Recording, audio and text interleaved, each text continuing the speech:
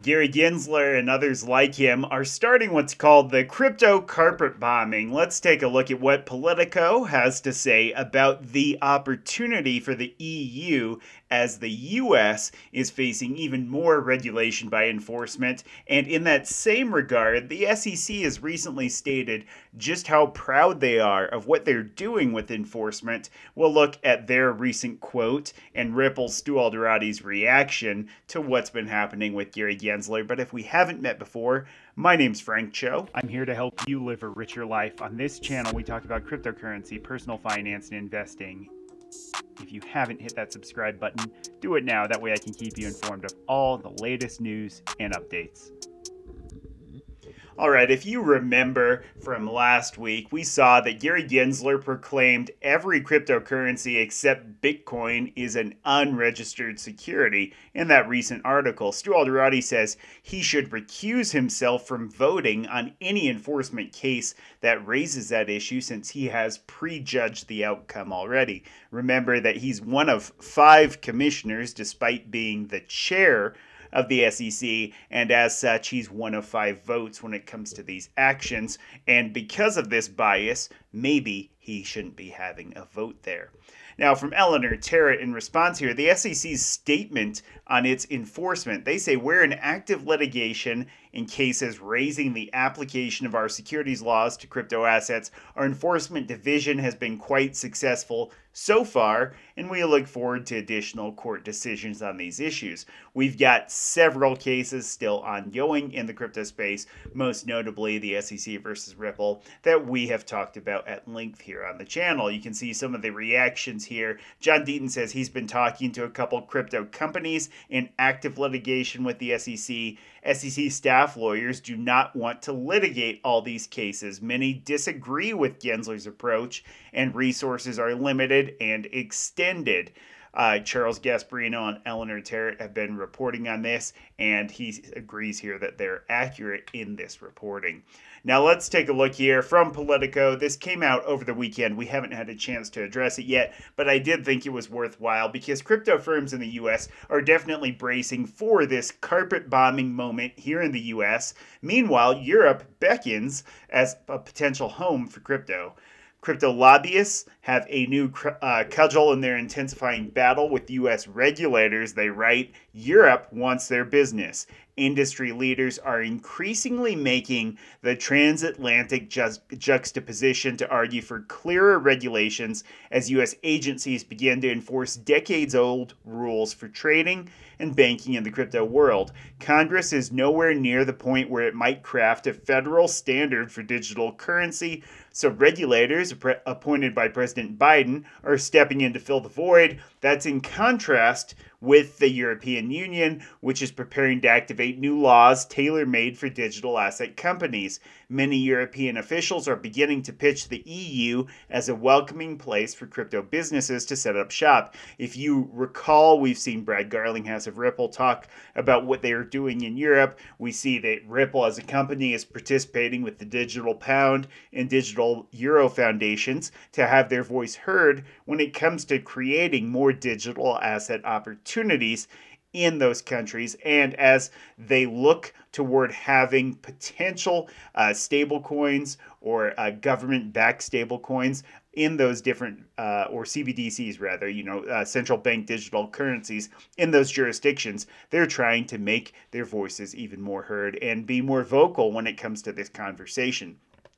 Now, in contrast with the EU, the US has been stifling innovation, but they're preparing to activate these laws that will help make things easier. We will have the best framework in the world in which countries can develop, said Stefan Berger, the conservative German lawmaker who shepherded the EU crypto rulebook that will come into force in the second half of next year. We will have everything that you need for a workable market. It's an argument no U.S. policymaker is in a position to make. With American politicians at odds over whether to embrace or discourage the growth of crypto crypto and regulators taking matters into their own hands, the collapse of digital asset exchanges like FTX only complicated matters.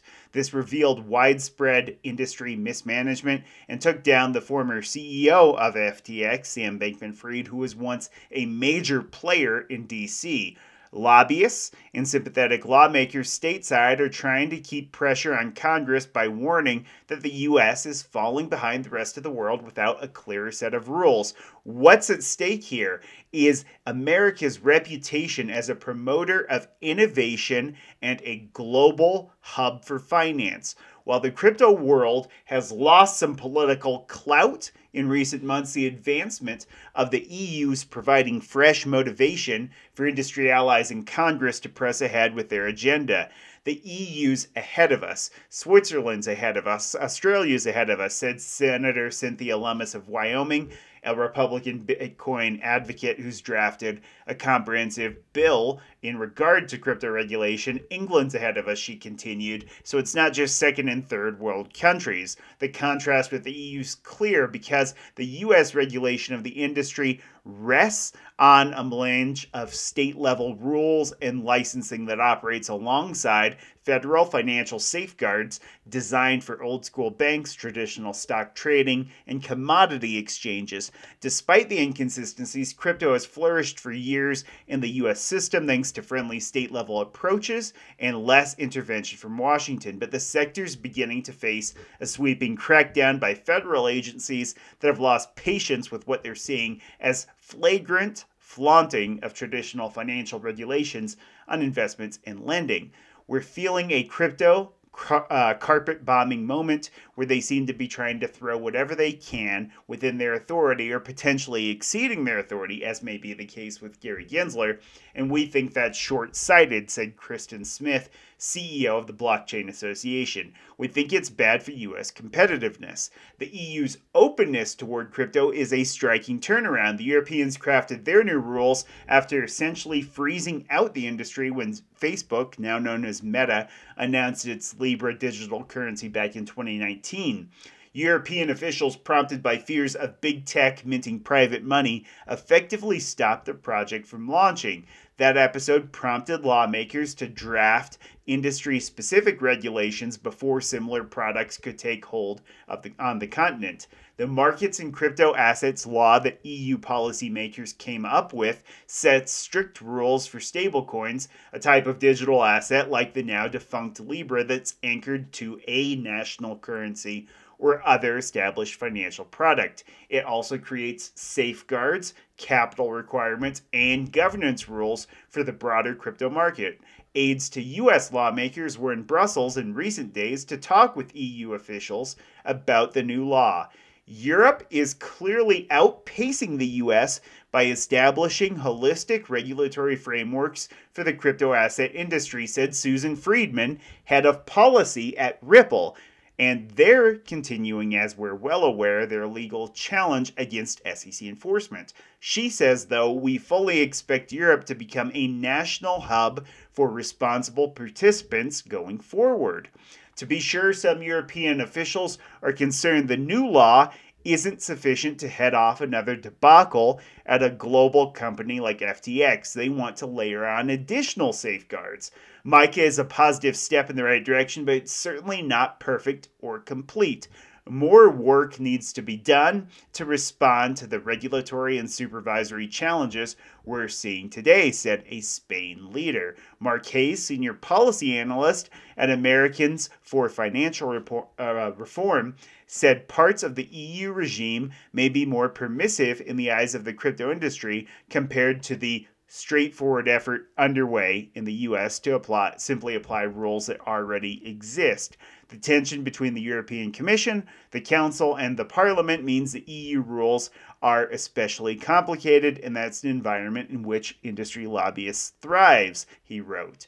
In the U.S., the pressure from the crypto industry is falling flat with its skeptics in Congress, who are unfazed by the prospect of Europe taking market share, and some top crypto players say the EU still isn't a welcoming place to operate.